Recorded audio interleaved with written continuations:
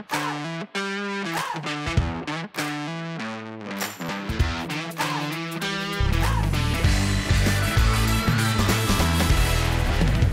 what's up, everybody? My name is Dr. Mark Gomez, but you can call me Dr. G, and welcome to Health 360 with Dr. G.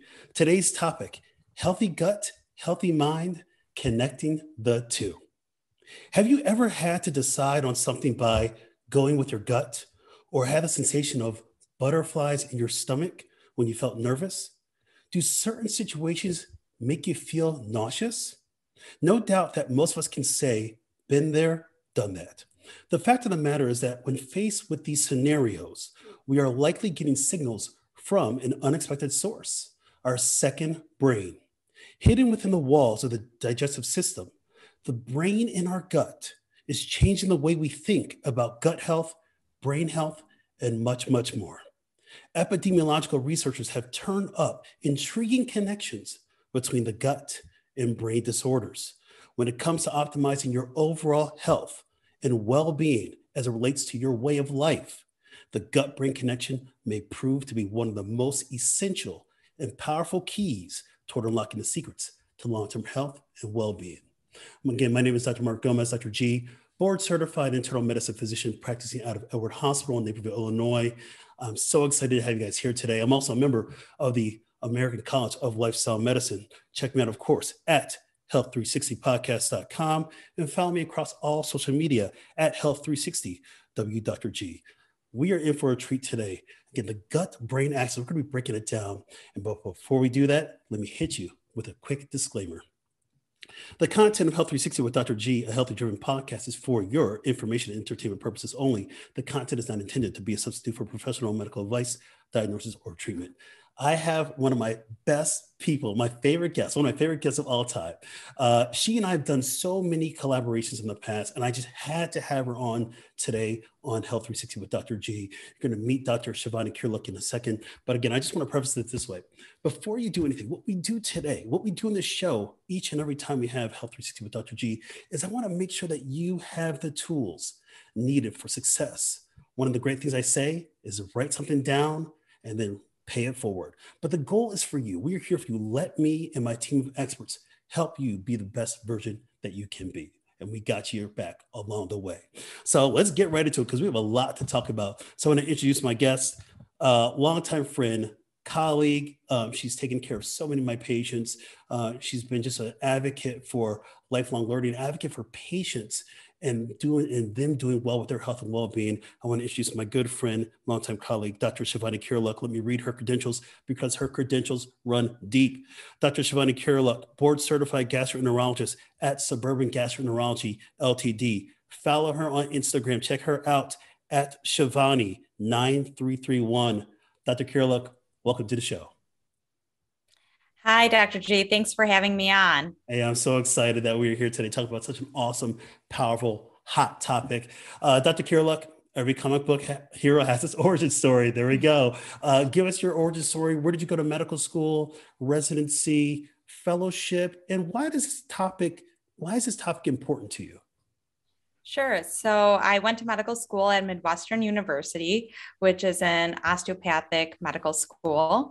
And then from there, I did my internal medicine training, followed by my gastroenterology training at Loyola. And since that time, I've been at Suburban Gastroenterology for the past nearly 8 years. And I love the field. It's always interested me. It has a close relationship to nutrition, and I enjoy doing procedures as well.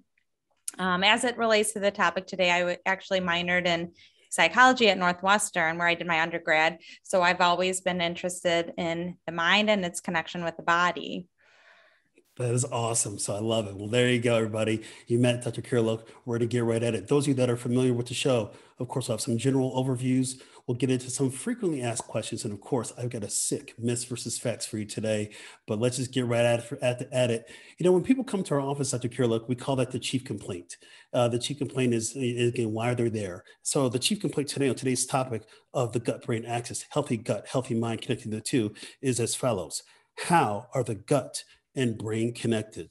So let's get right into it, Dr. Kiriluk. So when you think about gut-brain connection, one of the, it's such a hot topic. Everybody's talking about gut-brain. When you think of gut-brain connection, what does that mean to you? Sure. Well, they are definitely connected. We know that just going back, they share a common embryological basis. So actually in the developing fetus, you have the neural crust, which develops into the brain and spinal cord and actually sends down ganglia into the endoderm, which becomes the digestive tract or the lining of the GI tract. And so you have over 100 million neurons in the GI tract that is in constant communication with the central nervous system. So there's definitely a connection there. And that's why that brings us to our topic today. So, I always thought it was powerful when I first started exploring this concept of gut brain, and it's been growing. And there's so much more research, and we're going to talk a little about the history of the of what's going on, and we'll touch on some gut microbiome stuff. But I always thought it was powerful to know that, again, as you just said, the gut is our second brain. It's developed from that same tissue as our brain develops. But I think about, we have this complex signaling process. It's just amazing when you look at the human body, this complex signaling process from our gut to our brain and from our brain to our gut. It's literally like an elevator in a building going up and down, but connecting everything too. So this complex signaling pathway is so powerful in what we do. So I just love talking about this topic. So let me ask you this. One of the questions I get asked quite a bit as it relates to how the gut and brain are connected is as follows. You mentioned a little bit about the systems that are connected. We call that the enteric nervous system. Can you explain a little bit more about this? You said about 100 million neurons that are lined in the GI tract. Can you explain a little bit more about that? Sure. There are actually two different networks of neurons. So you have one that lies within the smooth muscle layers of the gut, and that is involved in, contractility and motility of the GI tract. And then there's a second network of neurons that are in the submucosal layer, so a little bit closer to the contents in our lumens. So, the foods that we eat, it's constantly communicating there and, is involved in secretions into the gut lumen, as well as just the blood flow into the GI tract. So you have, these two really large networks of neurons that, again, are in constant communication with the brain and the spinal cord, as well as just with what's going on inside the lumen or inside the gut. So when you think, when I think about like gut and brain, and again, we're going to talk a little bit more in a bit about just the profound results to some of the disease states that may be present, some of the manifestations, where you're looking at one system affecting the other and vice versa. One of the things that really kind of connects a lot of things to try to get this new understanding about the gut and the brain is the gut microbiome. So what I want to do for the audience is I want to just kind of set the tone, because a lot of people probably heard that term, but may not know exactly what it means. So let me ask you this, Dr. Kiriluk, can you explain what the gut microbiome is and how that may influence, or how it does influence our health and well-being? Sure. So the microbiome has, trillions of microorganisms, including not only bacteria, but viruses, fungi that live in us and on us. And they're involved in digestion. They're involved in, actually vitamin synthesis. So there's certain vitamins that only the bacteria, synthesize, such as vitamin K and folate. They're involved in our mood and the way we handle stress. And then, in a whole host of immune related activities. So they're part of our innate immune system, and they help tell our bodies, what to fight and what not to fight, in terms of, different bacteria coming into our gut and things like that. So it is very, very important in different types of diseases, because once you alter that microbiome, you can get, a dysbiosis, and generally those good gut flora that normally help us in all these activities no longer can do their job. So it is so important to have a healthy gut flora. And and so there's, a ton of research that's just exploding in this area.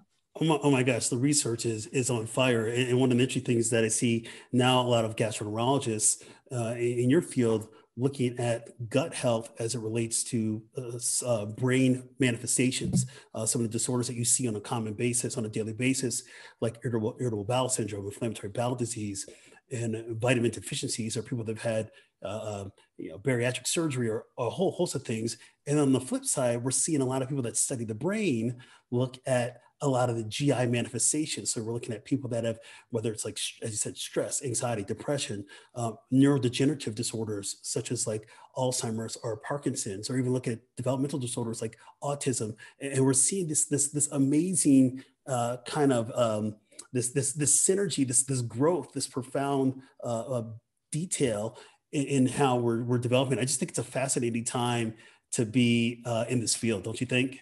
Oh, absolutely. Absolutely. there's no doubt about that one. So let me ask you this question. You were talking about, I want to just pick your brain a little bit more about the microbiome. From what I understand is that the National Institutes of Health funded the Human Microbiome Project. And I believe it started in 2007 and ended, I think, in 2016 or so, somewhere around that time frame. But what do we know about why do we know why we decided to study this? Because this has certainly been a catalyst for just all this growth that we're seeing. Do we know why we started to study the human microbiome?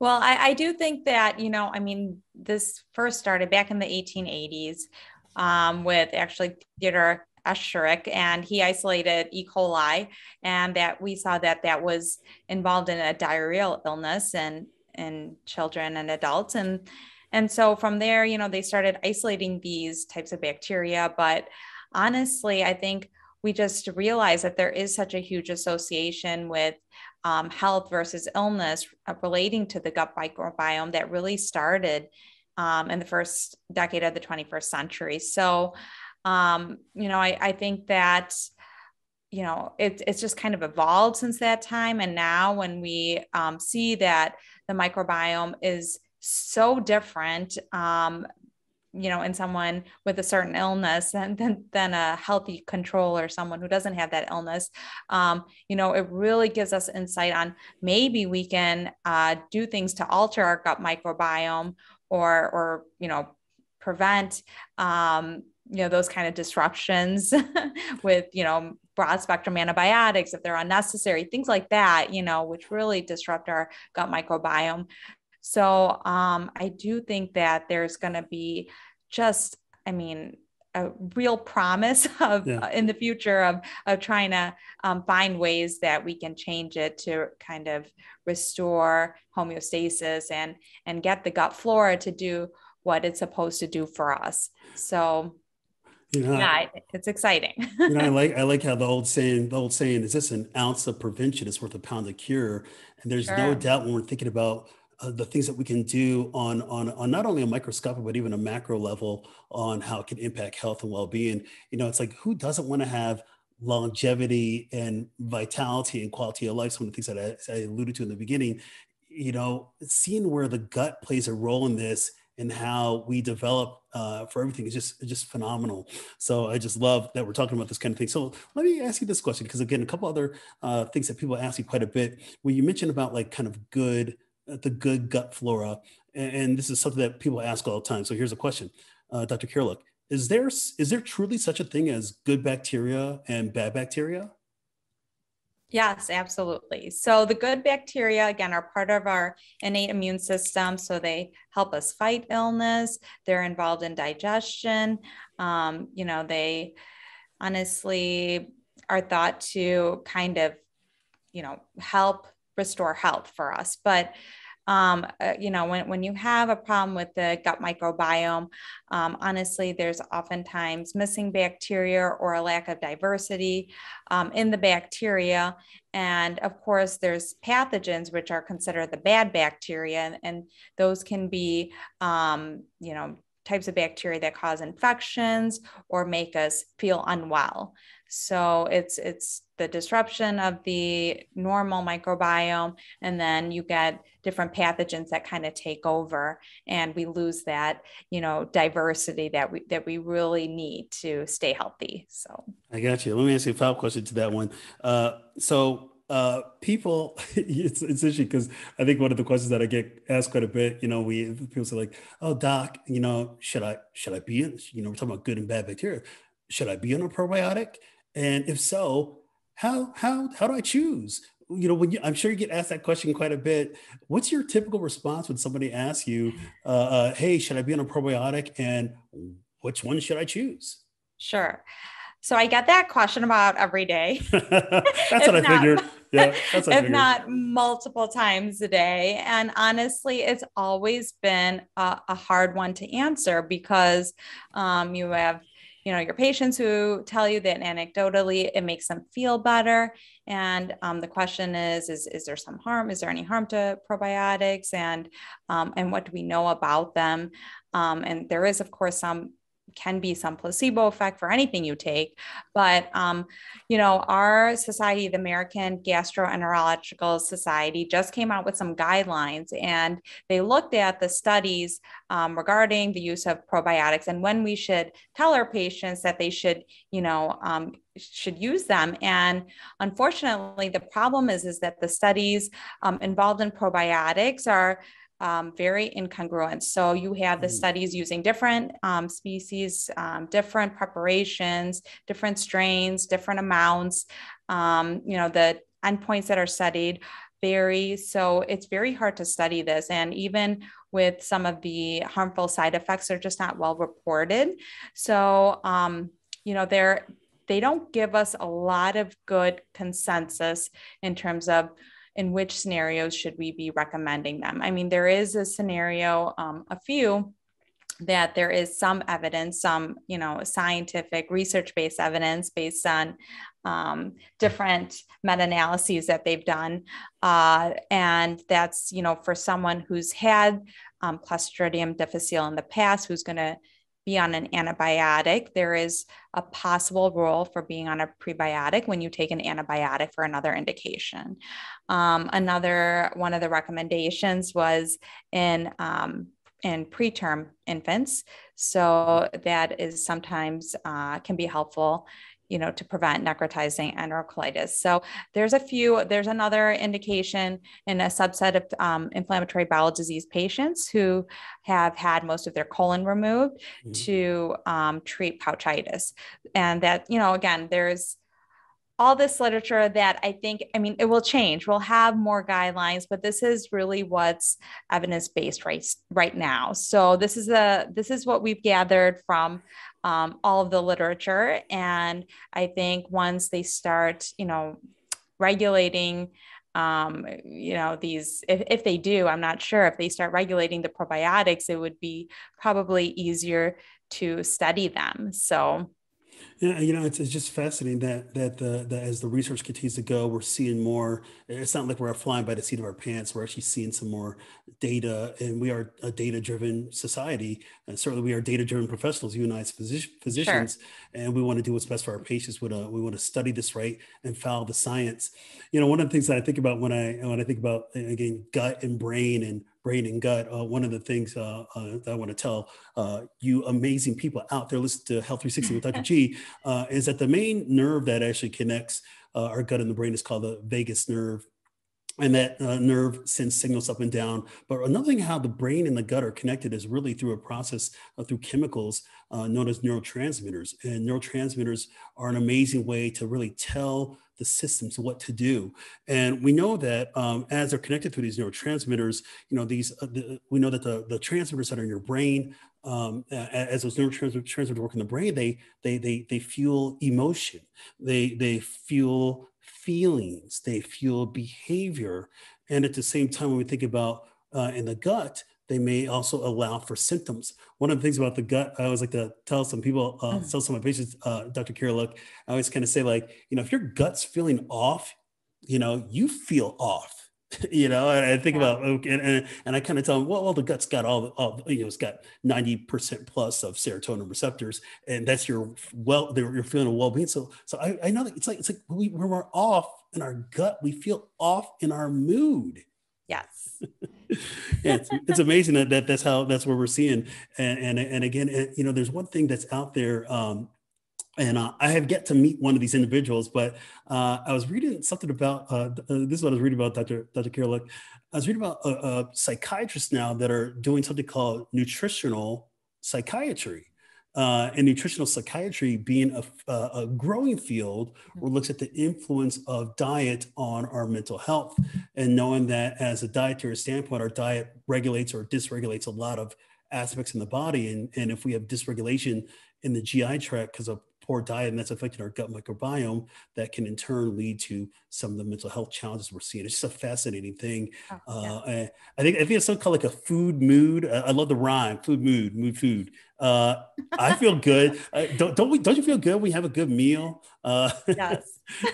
I do all the time. That's me every day, but people know that. It's all good. All right, let me ask you this question. All right, so interesting thing is, I want to ask you this question about related to gut health, and just to get a little bit more about what we're seeing about some GI problems potentially causing brain problems, neurological problems, and neurological problems causing GI problems. So, a common thing I think about, like celiac disease.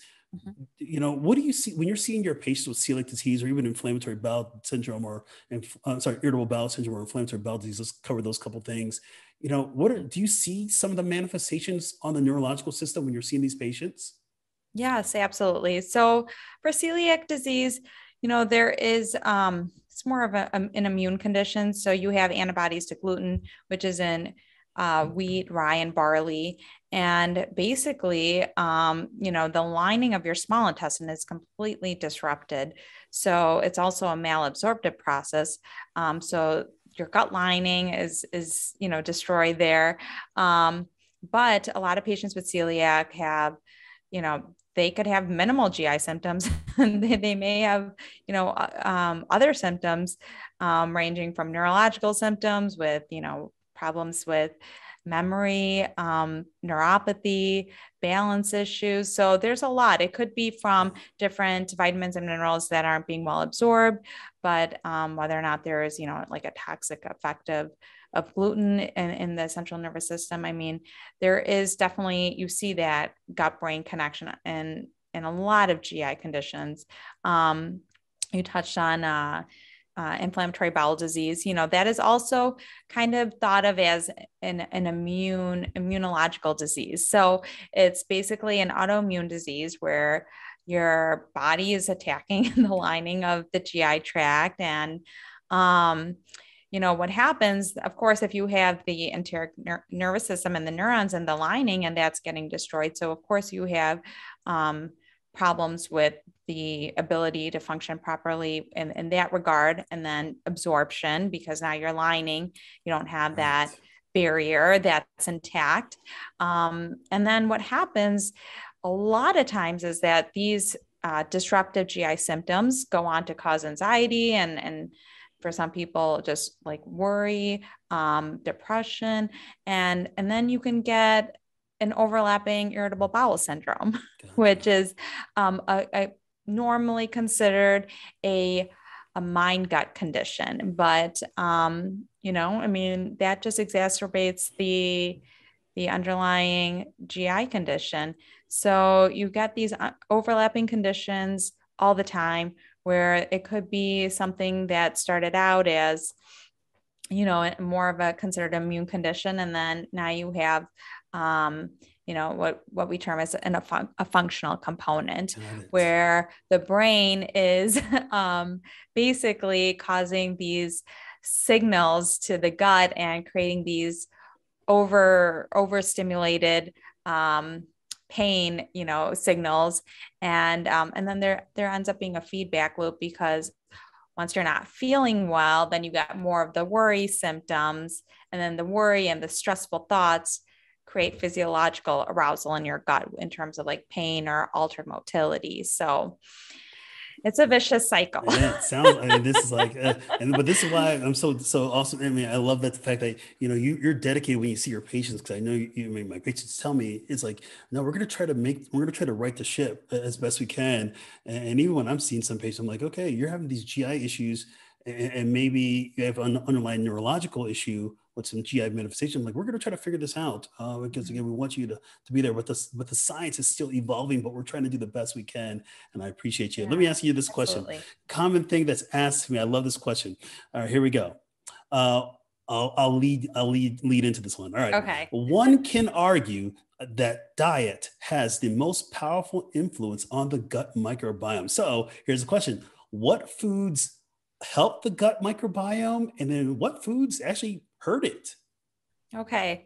Well, there's definitely naturally occurring probiotics and prebiotics. So probiotics are basically the live organisms or cultures that kind of confer the same health benefits of the good gut flora. So we see that in yogurt, like Greek yogurt, kefir, kimchi. I actually was at Nice. the doctor's day lunch today, and I was thinking of our topic. I had a plate of kimchi today, By you the way, know? I totally missed the doctor's. Why did the doctor's things happen on the day I'm set to record a podcast? Anyways, it's all good. But how was it? It was good. It was nice. So they had Yeah, so it they had the was nice. kimchi. That's awesome. The They had hospital had kimchi. Yeah. kimchi. That's progressive without a It's doubt. impressive. It Yeah, is it's impressive. impressive. It wasn't just, Was this burgers pizza. and fries and stuff and Right. pizza? Because Right. that's usually what it is. People don't know that, at the doctor's lounge, it's usually junk food. I'm It just is, telling a little secret to the unfortunately. listeners out there, Health 360 with you. But break it down. Tell us a little Yeah. bit more about the foods that support and the things that don't support. Right, absolutely. So, okay, so probiotics, and then of course whole grains. So barley, and then you have your legumes. Of course, vegetables, tomatoes. So pickled radishes or pickled beets, Nice. pickles in general, sauerkraut. So all those Nice. things. We have natural probiotics, I'm sorry, and then naturally occurring prebiotics. And prebiotics are the foods that kind of nourish the probiotics. So, your berries and bananas and all those things are, the legumes, those are the prebiotics there. So honestly, I think having a diet that's rich in naturally occurring probiotics, prebiotics, whole foods, vegetables, getting your fiber in, those are all important. So I think that the foods that kind of work against the gut microbiome are the processed foods, the foods that are rich in sugars, the ones that are, kind of common sense, just not good for your body in general. So, Yeah. Well, yeah. it's interesting when I think about some of the, sometimes we don't know what we're doing until maybe it's too late or we're having symptoms. I think this is I'm calling out right now on Health 360 with Dr. G, calling out the food industry for the ultra processed foods that are out there that are very Yeah, addictive, sure. that are actually destroying our gut lining. But they're so darn addictive, but it's so devastating in so many ways, not just from a gut health standpoint, but even things like obesity, diabetes, Mm-hmm. cardiovascular disease, cancer risk. But we are still victims of that. And do we know? I mean, do we know the impact? I don't know if there's any like large studies that look at the dysfunction diet, the dysregulated diet on how we do. Are we seeing anything like that? Well, I mean, I do think that when you have an illness like obesity, I mean, again, if you look at the types of bacteria and the variety of bacteria that you see in someone who has obesity, it's not as varied, it's not as diverse as someone Gotcha. who doesn't have obesity as one of their health problems. So I think that that's kind of the main threat that you're seeing with a lot of these illnesses. And the next level of research is going to try and identify which exact strains of bacteria are missing, and can a probiotic really change the microbiome? I mean, of course, some of that gets killed off in the stomach with the acid. I mean, what's the best way to kind of get to that change? And I know that we've talked in the past about the, fecal microbiota Yeah. transplant. I mean, which is, usually you're instilling this bacteria directly into your colon, and what's going to be the new wave of research regarding that kind of treatment? Is that going to be more effective? I mean, all of that, I think still we need more science, and it's exciting. Who knows Yeah. what treatments are going to evolve in the next 10 years. Oh, thanks, Dr. Kiriluk. Mhm. Let's get into a section here called Frequently Asked Questions. And you guys are listening here on Health 360 with Dr. G. I'm sitting down here with my good friend, longtime friend, and expert colleague, Dr. Shivani Kiriluk from Suburban Gastroenterology LTD. So we're having just an amazing discussion on gut-brain axis, talking about the role of the interplay between the two organs, the two systems, and its effect on health and well-being. Let's get into some FAQs, y'all. So here we go. Here's the first question. I'll give this to you, Dr. Kiriluk. FAQ, here we go. Love it. How do you restore healthy gut flora?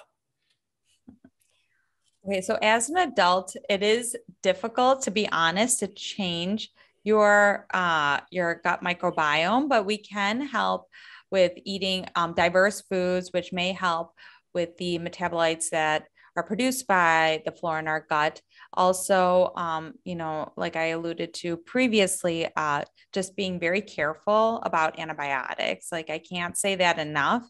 The antibiotics wipe out Yeah. your flora. So, and some people can still weather the storm and they can restore their good, healthy flora, but, just being very careful with, whether or not you really need it. And then just trying to limit so it's a narrow spectrum antibiotic. So those are some of the things. Obviously, fiber, as I mentioned. Yeah. So the foods we eat, a lot of your microbiome originates when you're very young. So those early years are very important, maybe getting a little bit of that, those germ exposures. So, it's not always a bad thing. Got it. All right, here we go. I'll take the next one. FAQ. This is for Dr. G. Here it is. Can antibiotics cause depression? I'll answer it this way. We know from large-scale prescribing of antibiotics that overall depression rates are increased in patients who take antibiotics. However, this increase, while undoubtedly real, is not necessarily massive. So for an individual, if you're looking at the individual level, the risk of becoming depressed because of an antibiotic is actually small. Here we go. Next question. Dr. Kiriluk, I'm going to come back to you at this one. One more question related to gut flora. So I just said the word antibiotics, and we were talking about it a second ago. So how do you restore the flora after an antibiotic? Do you advise people to take a probiotic? What do you do? So in the guidelines that were just published in 2020 from our gastroenterology society, they actually do not recommend that. We just don't have enough evidence for that right now. So a lot of times people want to go on a probiotic when they're taking antibiotics, but that hasn't been, really, the literature hasn't supported that. Okay. Gotcha. All right, here we go. Next question. I like this one. Dr. Kiriluk, this one's for you. Here we go. Here's a statement. Statement of question. Many of my patients come back from naturopaths and functional medicine doctors with the advice to avoid to avoid dairy and gluten, and they are not lactose intolerant or celiac. Would this be useful for gut health? Again, I think they have to talk about that with their physician or their, gastroenterologist. I mean, unfortunately, if you go on a gluten-free diet, then it makes it very hard for us to diagnose celiac. I mean, and I do want to distinguish between true celiac and a non-celiac gluten sensitivity in my patients. So, I mean, there are people who feel just better being off of it, but that kind of hinders that diagnosis. And then, sometimes those diets can be restrictive. I'm not saying that it's not something I might even tell my patient to do. I mean, a lot of times I do recommend those kind of things, but it's just after a good discussion about it. Gotcha. All right, here we go. Yeah. I'll take this one. This is for Dr. G. Frequently asked question. Love it. How can I change my gut to improve my mood? Love this question. Actually, some patients of mine ask me this question quite a bit. So my answer is this. we'll keep it on a dietary answer. So increase the intake of fruit, vegetables, nuts, fermented foods, and of course, decrease the consumption of the ultra processed foods as well too. And I also say, kind of piggybacking what Dr. Kiriluk said earlier, limiting those artificial sweeteners, genetically modified organisms as well too. And another way to just influence your gut, no smoking, control stressors, and exercise. There we go. I love it. Here we go. Dr. Kiriluk. I love it. Here you go. Question for you. I like this one. Dr. Kiriluk, do you know if any research group has looked at fecal microbial transplantation for depression? So there was something I had to, look it up. I mean, there was a study, I think it was in BMC psychology, but basically it was looking at, it was a meta-analysis, and it included looking at 21 different studies. And basically the conclusion was that it seems to be helpful. So the transfer of healthy microbiota into someone who has a mental health illness seems to confer some benefits, but unfortunately the inverse is also true. So if stool from someone with depression or anxiety type of symptoms or behaviors are instilled into a healthy person, they can get some of those same symptoms. So we have to be really careful with this. We know that we use it in treatment of recurrent C. diff, and it has a very high success rate. So I do think it's like a powerful weapon that has to be used with caution. I agree 100%. Here we go. I'm going to come back at you with this question. Here it is. It'll be a statement and a question. Here's a statement followed by a question. I face an onslaught of pseudoscience and unfounded causative claims around the microbiome and all of human health and disease. What are some of the strengths and limitations you've identified in researching the gut-brain axis? Sure. Well, when it comes to, the use of probiotics have definitely outpaced what we've gathered from scientific literature. So I think there's just a lot of marketing, and unfortunately, people just want to get better with taking a natural supplement. But, if it helps you, of course, and you feel better, of course, that's good. I think in general, I mean, most of the time they're safe, but the problem becomes is, if you don't see your doctor about it, then you could delay a very important diagnosis that can have a lot of serious health implications. So I just worry that it's just one of those, easy fixes that people want to do. And unfortunately, there could be, unfortunate consequences to that. I got you. So, all right. Yeah. I'll take this one. Here's the one. We'll do a couple more of these FAQs. Love it. This one's for Dr. G. Question. Are there any tips for improving the gut-brain connection? And my answer is this. The key is good, broad-ranging diet and a lot of the foods that support us, the healthy whole foods, a lot of predominantly plant-based foods, and regular aerobic exercise. Why not? Love it. Here we go. Dr. Kiriluk, I like this one. I'll give you this last question in the FAQs, and we'll get into some awesome myths versus facts. So I love it. Here we go. What advice can I give my patients about rectifying a gut imbalance? I usually refer to a local nutritionist who specializes in these areas, but this person is expensive and not everyone can afford to see this individual.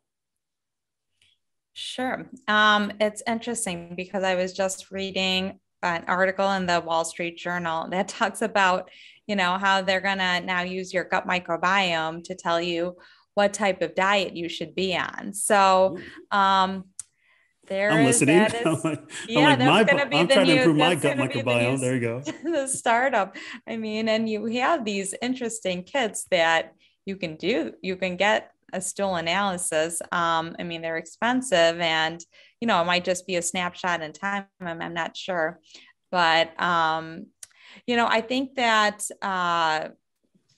like we've kind of discussed, I mean, honestly, seeing a nutritionist to just talk about, looking at the person as a whole, what things make them feel good. I think listening to your body too is just as important, doing a food diary. And you don't have to see a nutritionist. You can talk to your doctor first and they can decide whether or not they think, you need to go that extra step. So. All right. Well, thank you, Dr. Kiriluk. Let's get into some awesome myths versus facts. Myths versus facts. So for those of you that are new to Health 360 with Dr. G, I see the statement. And me and my expert clinician will say myth or fact. We'll explain it. We'll try to go boom, boom, boom, boom, boom. Try to get through as many of these cans. But it's all about setting the record straight. There's a lot of misinformation out there. So I want you guys out there that are listening to be armed with the right information. Of course, if there's any questions that you have, please do not hesitate to talk to your physician. He or she will be there for you to rescue you, to answer all questions. And again, trust your source. No, so I should say trust source. Know your source where you're getting information. And again, one of the best places to get it from is your doctor, without a doubt. So here we go. Myth versus facts. I like this. Here we go. Dr. Kiriluk, myth or fact. Here's the statement, and please explain. Here we go. Your gut has capabilities that surpass all that. Oh, sorry, I can't even say this right. I'm messing up my own statement, and I'm reading this too. Those people that are out there, they're like, "Oh, Dr. G, I'm reading this statement. I can't read it. It's all good." So I'll say it again. Here you go, Dr. Kiriluk. Here's the statement. Sure. Love it. Your gut has. I'm so excited. That's why we're talking about awesome gut health stuff, gut brain. Love it. It's an exciting topic. So I'm just excited, and I'm mumbling my words. Here we go. Your gut has capabilities that surpass that of all your other organs and even your brain. Myth or fact? So that's a hard one for me to say, to answer, because I think the brain is pretty impressive. I mean, it does have, billions of neurons. I mean, I guess the microbiome is trillions of bacteria. So I kind of want to see how this research plays out. I really do, but I'm still impressed with the brain, and they work together. So yes. I don't know if we can compare them like apples and oranges, because they're really on the same spectrum. So awesome. I'll take that answer. I love it. Yeah. Here we go. This one's for Dr. G. Here we go. Myth or fact? There is a bacterial population that lives in your intestine called the gut microbiome. And I'll call it, first of all, I'll say fact, but I'm going to restate that because I don't like the word bacterial population, because we know there's other microorganisms. So I'm going to say it this way. I will call it a complex living system, an ecosystem, community of microorganisms that live in our gut, known as the microbiome. There we go. I like it. Dr. Kiriluk, here's the statement. Myth or fact? Healthy gut flora can be restored. To some degree, yes. All right. I like how I'm giving you like in between questions. It's like myth. Yeah, you're giving me the hard ones. It's not fair. Well, it's my show. That's what I do. Plus, you're a dear friend of mine, so that's what friends do apparently to each other. But please explain. Okay, I mean, it is hard. So I mean, that microbiome is really kind of set. That blueprint is set in infancy, and a lot of things affect that. So, as we get older, we kind of damage it based on things we do. And, I think it can be somewhat restored, and a lot of times we can weather the storms, like I kind of mentioned before, but, just trying our best to, again, eat those whole foods, getting the fiber, doing the exercise, avoiding the toxins. Those are all going to be helpful. Excellent. Here we go. I like this one. I'm going to take this next one. This is for Dr. G. Our human bodies might just be a vehicle for the microbes living in it. However, we are inseparable and dependent on each other for survival. So I'll say that's a fact. We have co-evolved as a species. Again, we are now, seems to be the research, that we are more dependent on the microorganisms that are living in us, more dependent on that than our own human DNA. So are we, this is the question, it's the paradigm, are we just a kind of a vehicle for the microbes, or are the microbes a vehicle for us? There we go. Love it. Here we go. Dr. Kiriluk, I like this question. Here we go. Here's a statement. Myth or fact? When it comes to probiotic use, a greater number of colony forming units, CFUs, always equates with enhanced benefits. That is a myth. There Please you go. explain. I finally gave you a clear answer. Yes. So more is not always better, I think. I use the analogy of like having too much fertilizer in your garden. So there's definitely has to be some balance. And I think we don't know exactly how much, what strains, all those details, as I like to call them, really, I think will come out in the next decade. So hopefully. Wonderful. Yeah. Love it. Here we go. I'll take this one. This is for Dr. G. I love it. Here we go. You can increase your serotonin levels through medication and more natural options. So I'll say fact, but I'll say it this way. We know that low levels of serotonin in the brain can lead to things like depression and anxiety, sleep issues, and other kind of conditions. And that's why you see a lot of physicians that prescribe for mood disorders, prescribe selective serotonin reuptake inhibitors, SSRIs. From a natural standpoint, I think it's just the things that we can do.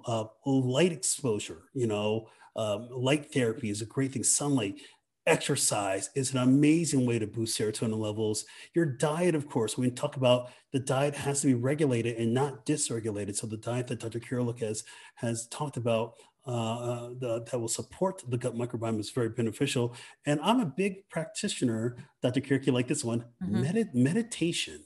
So that's what I like to say on helping out my, because I feel better. My overall well-being feels great after meditation. Yeah. There we go. Good. Love it. Here we go. Dr. Kiriluk, I like this one. Here it is. Here's a statement. All fermented foods are probiotic foods. Myth or fact? That's a myth because I have at least one example. Please.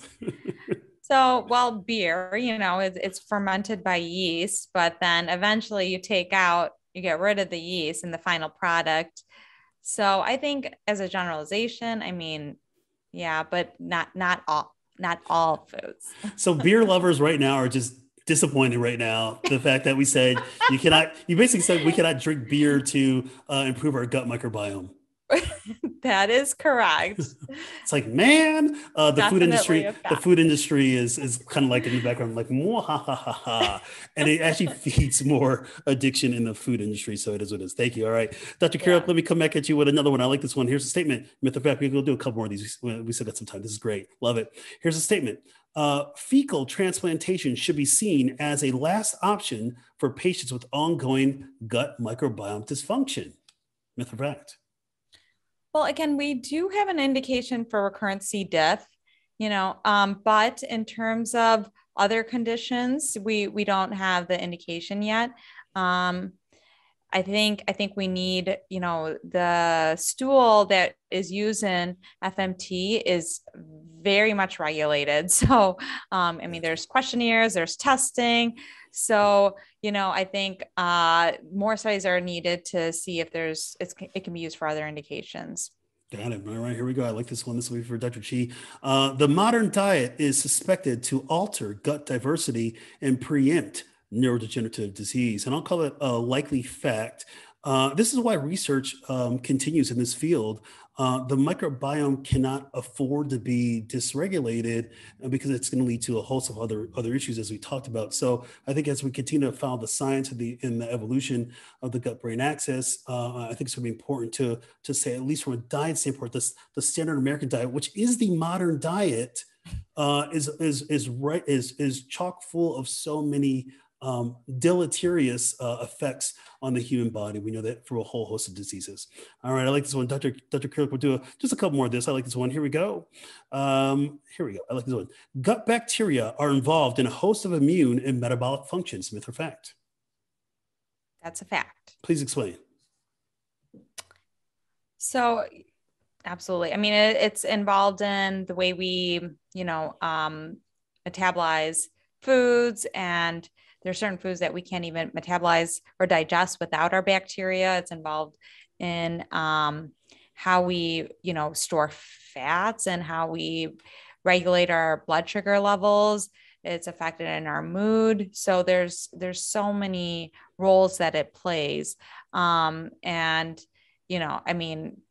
I'm sure there's even more that we haven't even discovered. So let's do one more. And I thought this myth or fact for you because what you guys are doing in your practice is really changing the game. You guys are very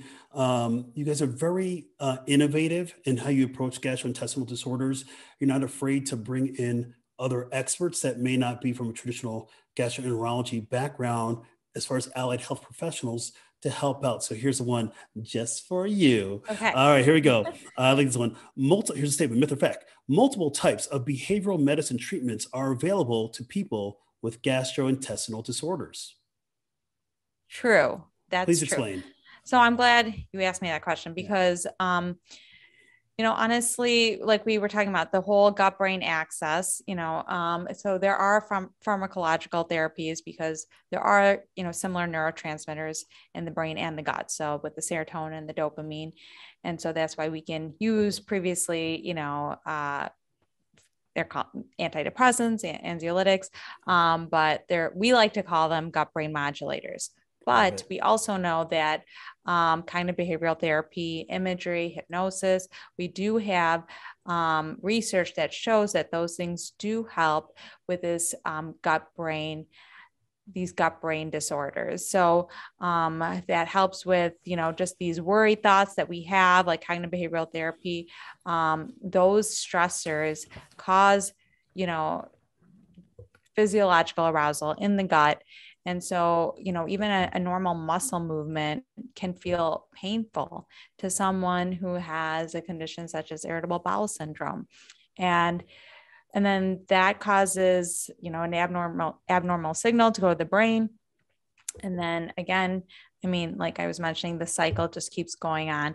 So kind of behavioral therapy will focus on coping mechanisms, on your thoughts that are kind of excessive and sometimes extreme, and trying to make them a little bit more neutral, and so they don't cause that physiological arousal. So wonderful. Thank you. There you go. Myths versus facts. So we got about 5 minutes left, and this is, okay. excuse me, this has been an awesome discussion on gut brain health, gut brain access, and some key take home points that for you out there that's listening to Health 360 with Dr. G. So it's been awesome talking with Dr. Kiriluk. So I said at the beginning, we called it the chief complaint when somebody comes into the office. At the end of our visits, of course, Dr. Kiriluk, we call that the assessment and plan. And the assessment and plan, of course, is when we render a diagnosis, a treatment plan, and of course, most importantly, scheduling a follow-up. So let's bring it on home. Dr. Kiriluk, give us a couple take-home points for people out there that are listening to be successful when it comes to today's theme of the gut-brain axis. Sure. So I guess the first one I would say is just, tell your doctor about your stress or possible anxiety as it may be associated with your digestive symptoms. So it's something that you should bring up, right? Right from the beginning. It's always good for us to know that. The second thing is that the best approach to disorders of the gut-brain interaction are often multidisciplinary. So I was just talking about, kind of behavioral therapy, as well as we've talked a lot about diet and how important that is. And then of course there's pharmacological treatments, the brain gut neuromodulators, which again, those SRIs can be used to help our patients with irritable bowel syndrome with constipation. They help with pain, they help with the motility aspect.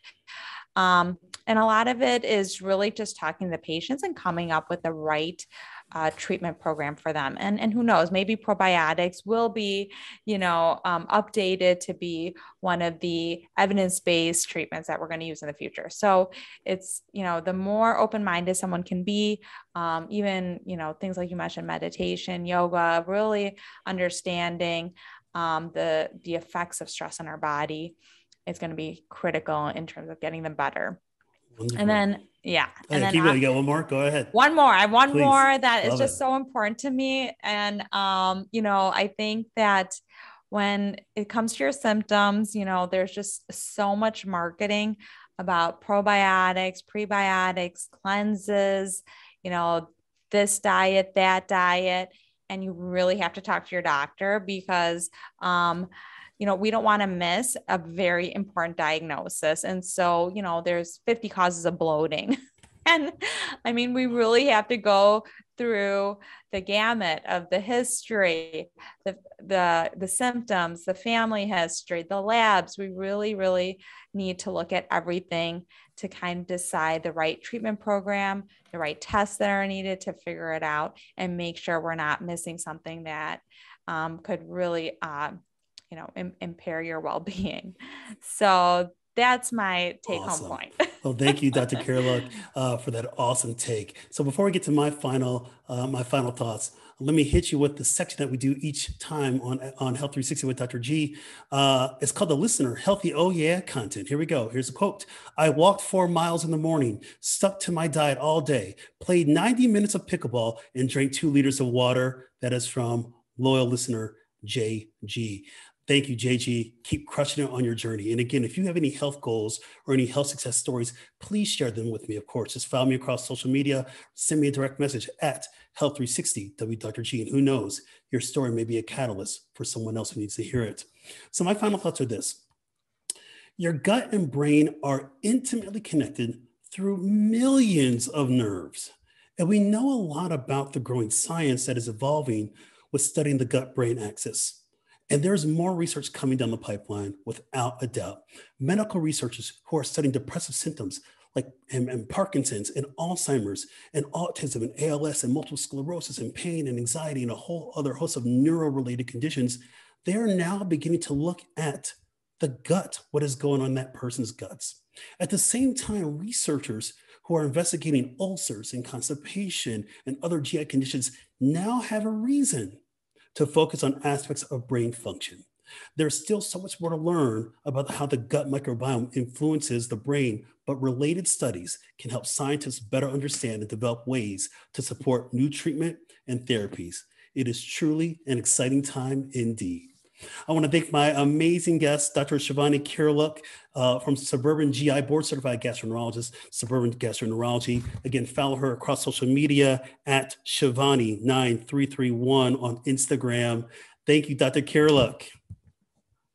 Thanks, Dr. G. It's a pleasure. I appreciate you. You've been listening to and watching Health 360 with Dr. G, a healthy-driven podcast. This episode is written by Mark D. Gomez, MD, and Tiffany E.R. Gomez. Producers are Tiffany E.R. Gomez and Sarah Zwack. Audio and video production specialist is Mike Paskey. Copyright 2021, Edward Elmer's Health. All rights reserved. For more awesome health information, visit me at health360podcast.com and follow me across all social media at Health360. Dr. G. This is Dr. G signing off. And until next time, peace out.